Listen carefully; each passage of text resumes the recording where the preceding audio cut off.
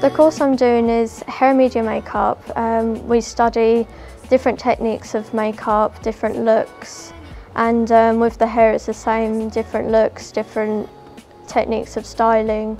I feel college helped me with the confidence to help me even open my own salon, and last year we was doing barbering. It helped me really well to do barbering because I've got loads of men in my family wants their hair done, and hopefully I'm opening my own salon next year.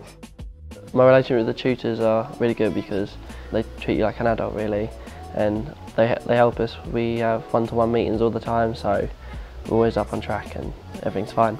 The facilities that we use are all here, everything that we need. All our kits have everything that we need. Anything that we don't have in our kits, it's here provided for us. I love the fact that it is actually a real salon. As I said before, it's setting you up to have your own salon, and by looking at all of these things you're obviously going to want them.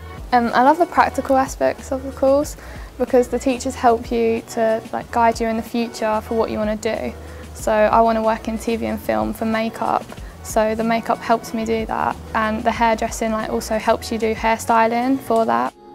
Our tutors have all been in the business, all done beauty, makeup, hair, so they bring all of what they've learned over the years as well to us. They know exactly what they're doing, and they're really here to sort of pass on their skills to you.